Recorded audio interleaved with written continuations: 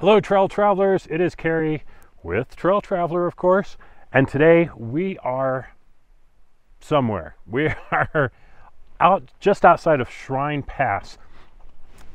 The road down there, you can see another car down there. That's Shrine Pass going up here. This is outside of Red Cliff, which is over by Minturn, which is kind of by Vale. So to just kind of give you a general area. This trail that we're getting ready to start is called Benson's Cabin, and I don't know if that's Benson's Cabin or if that was Benson's Cabin back there or if Benson's Cabin is up the road, but this is supposed to be a 5-5 according to Trails Off-Road. So we're going to go and hit this and see what it's all about. So stay right there. We'll be right back.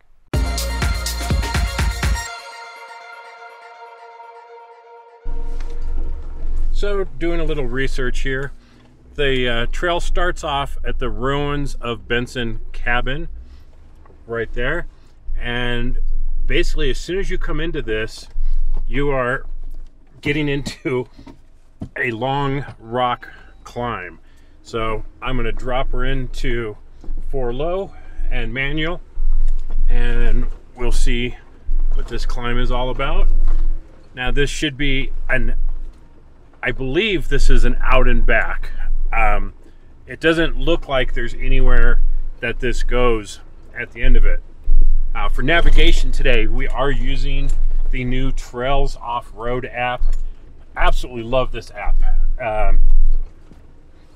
It's got good, nice waypoints with good information. It tells you a lot of interesting stuff. And sometimes a little history. So yeah, I'm a huge fan of the new Trails Off-Road app. I think it's probably the best one out there. And it showed this trail when nothing else did.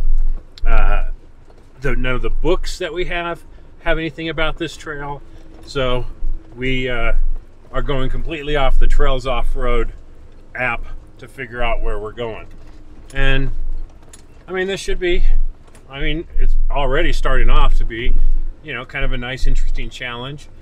And the road we were on to get here is called Shrines Pass. And that was amazingly full of Subarus and a couple Porsche Cayennes, of all things.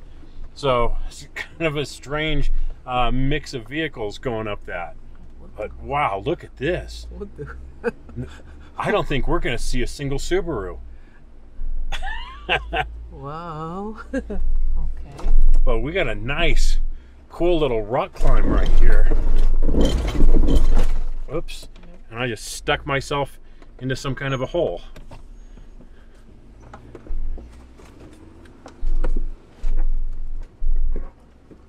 There we go. All right.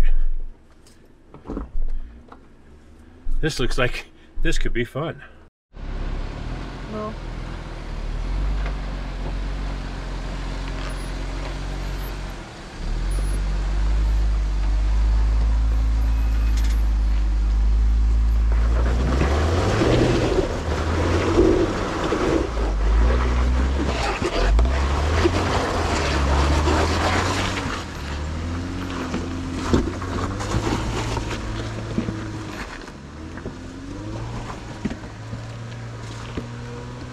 Well, that was definitely a fun little obstacle there. Had to kind of turn the front tires back and forth until they found some grip. And then all of a sudden, the whole thing lifted up and went right over the top. So, just because you get stuck on something doesn't necessarily mean you're completely stuck. Sometimes you just need to wiggle things around a little bit to get things going and to find some traction.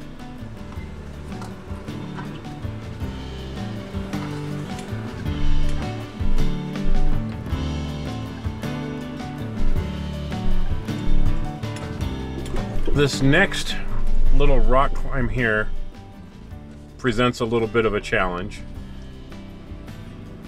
I gotta find a line that is going to allow me to crawl up this without scraping on things. So I think I'm going to keep a right tire in that dirt, and this is probably going to get a little off camber in a couple spots, but we're just going to kind of crawl up it and see how it feels.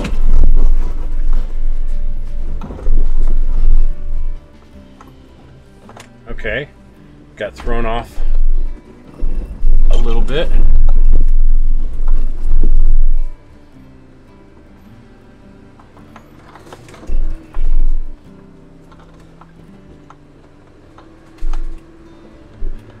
Okay, those rocks were not as cooperative as I would have hoped, but we got up and over it. Next, we're gonna hit this first switchback, and we'll see how this is.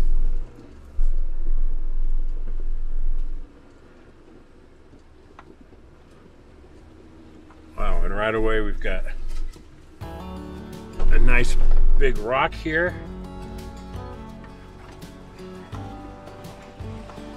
And we're gonna pick up a few more pinstripes.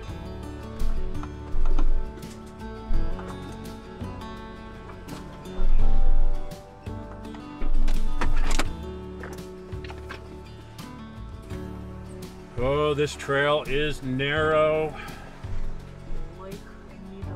You are going to get pinstriping going through here.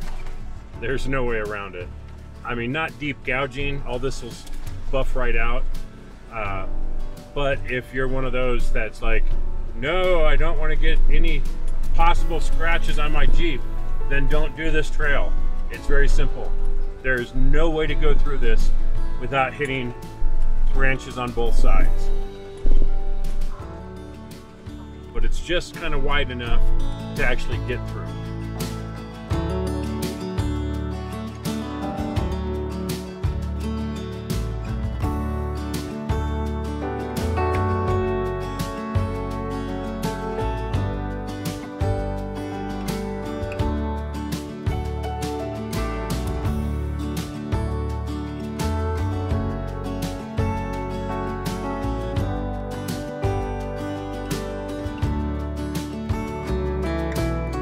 Okay, it looks like we have a little climb going into a left-hand turn. And so far, every time we've come around some turn, yeah, there's been something there. And this is a big rock right here. I'm gonna take this and get my driver tire up on this rock so I can maximize my ground clearance there. And I shouldn't get too much of a roll angle. Yep, I only hit about 12 degrees going up over that. So wasn't too bad, but if you would have hit that at the wrong angle, that would have got pretty tippy.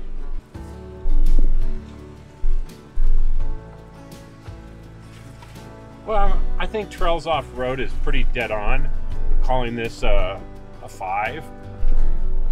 You can do this in a stock Jeep with the right lines. You want all-terrain tires. I wouldn't do this on street tires. You're just not going to have any traction. And it is going to help tremendously to air down to get up over some of these obstacles. I'm running, today we're running 15 in the front, 14 in the back. So it's pretty much kind of a standard setup for us. And as you can see, I mean, there's a few spots where we're gonna slide a little bit, but otherwise not too bad. Wow, this is narrow, and we actually had to deal with a side-by-side and 2 motorcycles motorcycles weren't too bad, but the side-by-side, that did get a little tricky. Fortunately, there was a spot that was just big enough for them to pull into and us to get by.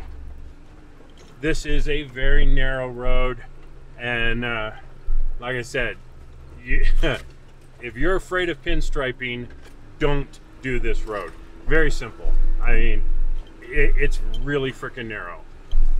If you don't mind, then great, have at it. It's a really fun trail. Side-by-sides, motorcycles, ATVs, all that, good to go, no problem. But in a Jeep, yeah, we're a little on the wide side. This probably won't feel too tippy in here, but it'll get our flex on a little bit. Going through here, I do have my sway bar disconnected just to give us more articulation. And I've got to say, all the new metal cloak control arms and the JKS springs, man, does that feel so much better up here. What do we have here? Another switchback type of turn. It's a sharp. Pretty sharp turn here. It's definitely going to feel a little on the tippy side.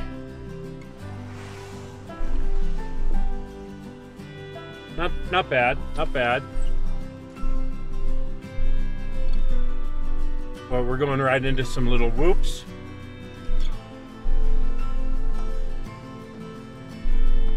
Nothing crazy.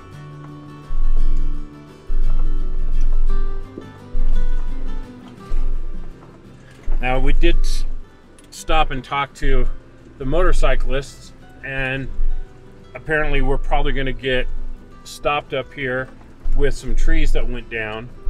So we'll have to see what we can do there. We may or may not be able to make it all the way to the end, but we'll see. It's kind of what adventuring is all about. You never know. Especially on a trail like this, where it's not in any books, it wasn't on any of the other apps, but it was in the Trails Off-Road app, and we were here, so it was worth checking out. Well, according to the Trails Off-Road guide, we are coming up on the end of the trail. We'll see what we have up ahead here.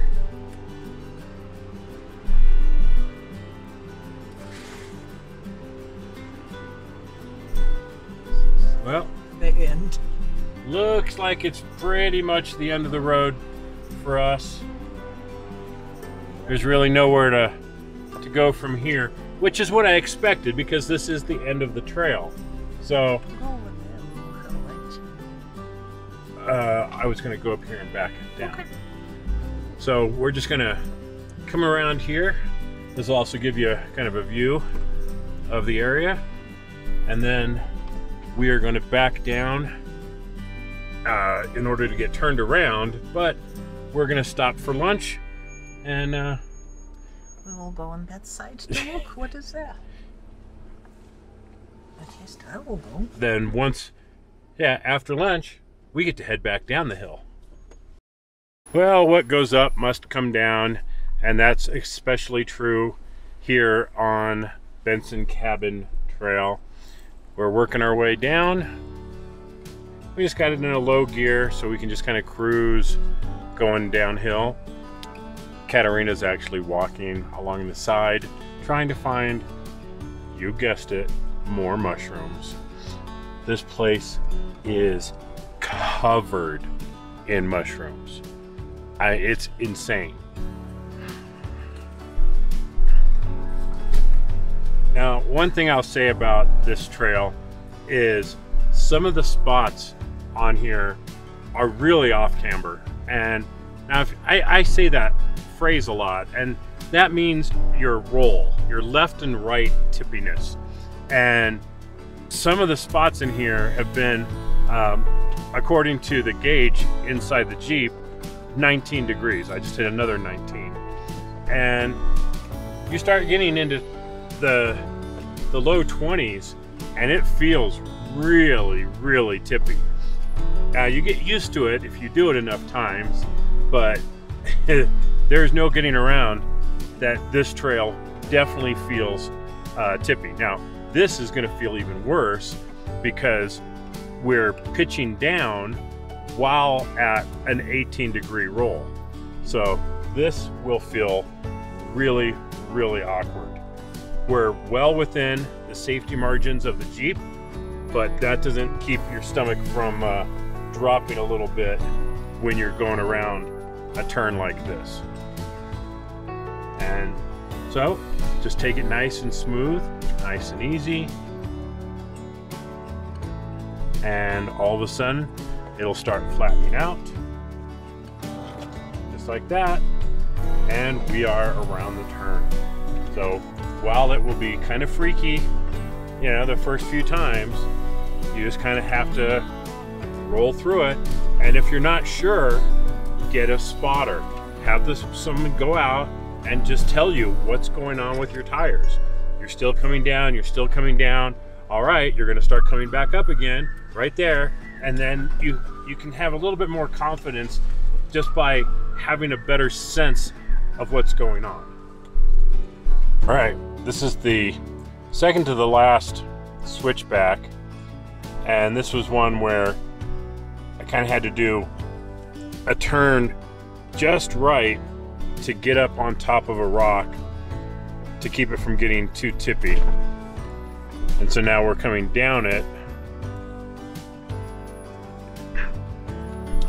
and not too bad. We got a 15-degree pitch with a 15-degree roll. So it's again, just one of those things. Just gotta take nice and smooth. Just ease your way down. And I already see the trail right there, nice and flat. So we'll get straightened out and we're good to go. Well, this, I'm quite sure that with the lighting and the camera and everything, that it's not doing this view any justice. But it is just beautiful today. We do have some clouds coming in, so I don't know. We might get a little rain tonight. The prediction says there's no rain. You know, I even checked just a little while ago. Still says there's no rain, but there are some pretty thick clouds pulling in overhead. It's Colorado. So it is Colorado. You cannot trust anything when it comes to do with the weather, other than you can't trust the weather. So that's about it. We're still working our way down here on Benson Cabin. We're now at that really long rock climb, now descent, and I'm just dropping it in manual 1 and just letting it kind of coast down the hill here at a few miles an hour. Otherwise I'd be really heating up my brakes or going way too fast. So at manual 1 in here, we're doing about 5 miles an hour at 3,000 RPMs. So a nice reasonable pace to work our way down. If I went up into 2 or 3 or drive even, which would be really bad, I would just be standing on the brake. And you just don't want your brakes to heat up, because if they get too hot, you'll get brake fade and they're gonna let go, and you would end up flying down a hill like this, which would probably not end well. So put it into low gear. Make sure you're in a low range. This is not gonna be the same if I'm in 4 high. That's the same gearing as 2-wheel drive. So you gotta be in 4 low and manual, and you'll just cruise down. Now, I don't mean manual as in a stick shift. That's just moving the stick over from on my automatic over to the M side and adjusting it up and down. And right now we're sticking with manual 1 just to keep this nice, slow pace going down the hill. We were back at this little staircase thing, and coming up it, I went pretty wide on the other side. So this time I'm going to go wide on passenger side. And with the predictability of winning lottery numbers, it has started to rain. Hopefully it'll let up. But we're going down this other little rock garden. Some of these are pretty steep. You got about a foot drops on some of them.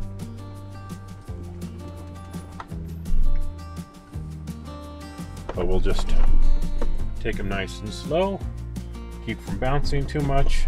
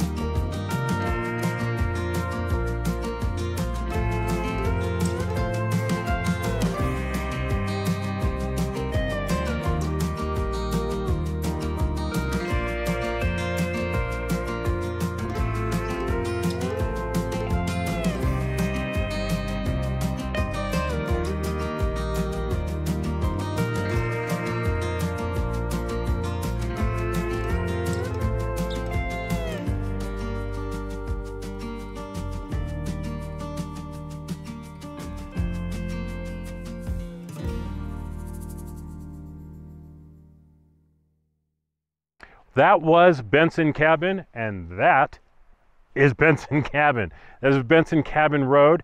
Again, we are right off Shrine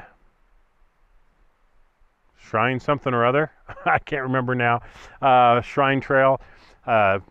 Beautiful trail that we were just on. Kind of fun, kind of tippy, has its moments, but it's not too bad. So something to maybe have some fun with. Don't go up here with a bunch of people. Not a good idea. Because a bunch of people is going to be a problem, because there's nowhere to go on this trail. So we had a lot of fun by ourselves. We did run into some people with motorcycles and a side-by-side. That made it a little on the interesting side, but overall not too bad. So right now, we're heading back to camp because tomorrow we're doing Holy Cross. That's right, Holy Cross. Can't wait. Haven't done it in over a year. It's going to be a lot of fun. Optimus has some nice upgrades since the last time. We went from 37s to 38s on the Milestar Patagonias. We're full metal cloak underneath. That is going to be super cool.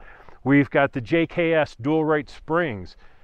Should be a really fun time tomorrow. So watch for that video here on Trail Traveler. Thanks for watching, everybody. Please like, share, and subscribe. We'll see you on the trail. Stay safe out there. Bye-bye.